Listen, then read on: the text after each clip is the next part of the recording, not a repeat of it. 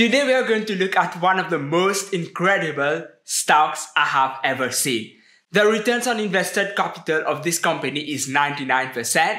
The company has free cash flow margins of 66%. No debt at all. Revenues have been growing by 28% annually for the past 10 years. It is a real estate company. But before we talk about this, let's talk about investing in real estate in general. Whenever people ask me the question, what do I think about real estate? I always say that stocks are better.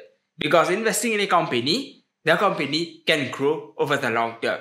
While if, let's say you buy a house, it is going to stay at the same size. It is not going to grow. But a company, it can grow. Whenever you are making an investment, whether it is real estate, stocks, bonds, gold, crypto, anything else, you're putting money somewhere and you expect that you're going to get more money in the future. Of course, some of them might be riskier than others, but this is the idea of making an investment. In the case of real estate, let's say you're buying a house for $1 million and you have a mortgage and also the cash that you have put into the house. $1 million, this is the invested capital. It is in either in the form of debt, the mortgage, or equity. But it is the invested capital. It is the same thing for a business. Now, if you're going to rent it for $2,000 a month, that is $24,000 a year, it means the returns on invested capital is 2.4%. But you can get higher than that with stocks, which is why I believe that stocks are a better investment long term. In my own personal case, I have a property, real estate property that I own. My total invested capital in that is only $10,000. It's because I inherited it. When I was 15 years old, my mother passed away. I inherited part of it. And 2 years ago, my father passed away too. I inherited another part. My stepmother also inherited about 3/8 of the house and I bought it from her.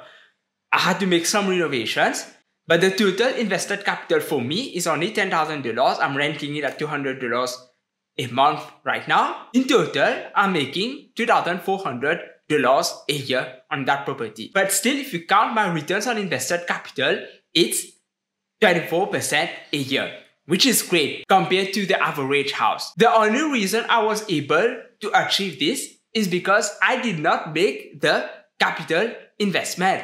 They were done by my parents decades ago. You may say it's a good thing. Some people have told me, but of course I had to lose both of my parents to inherit the house. It depends how you see it. But just looking at it financially, my returns on invested capital is only on the investment I have made in the house. We forget the ones that were made by my parents 30 years ago, over 30 years ago. Why I'm telling you this story? Because the company we are going to talk about today has a similar story. This company is called Texas Pacific Land Corporation, ticker symbol TPL. TPL is one of the largest landowners in Texas, and all of their land are on the Permian Basin, which is one of the fastest growing oil area in the world. We know that in the coming years, in the coming decades, the US wants to be self-sufficient in oil. The Permian Basin is going to be very active in the near future. In 2019, I looked at all the oil producers in the Permian Basin. I made some investments.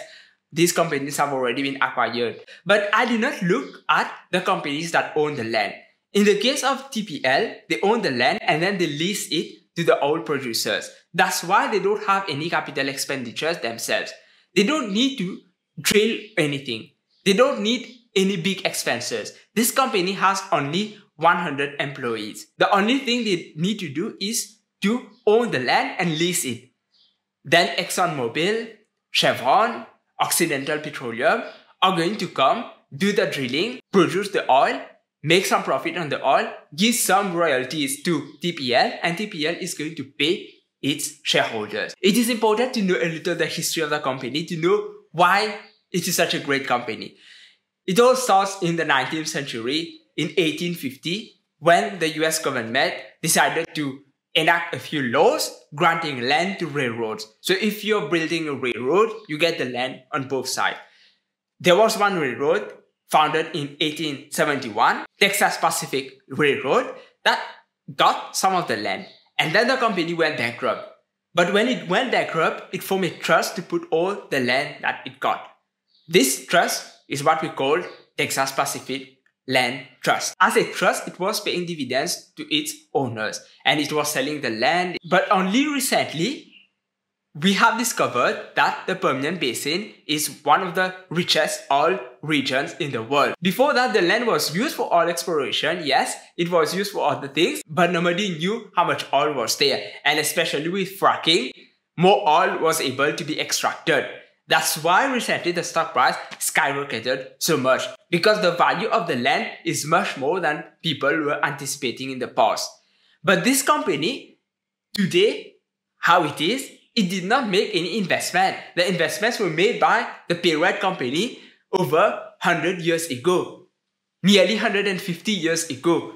That company went bankrupt and it inherited all that land today. So that's why it is able to lease all the land without any cost. Recently transited from a trust to a corporation. Now they have the ability to buy more land if they want, to even build their own operating business, which is in water. For fracking, we need water. That's why they have expanded their number of employees. But still, it's a low capital business and they don't need to pay dividends. They can also buy back shares, which they have been doing. But I won't be investing in such a company, at least not right now, because the PE ratio is over 50. The earnings yield is 2%. And you can get better returns investing in US treasuries. It's like asking me if I was going to buy my house today, the one that I told you I inherited, would I buy it?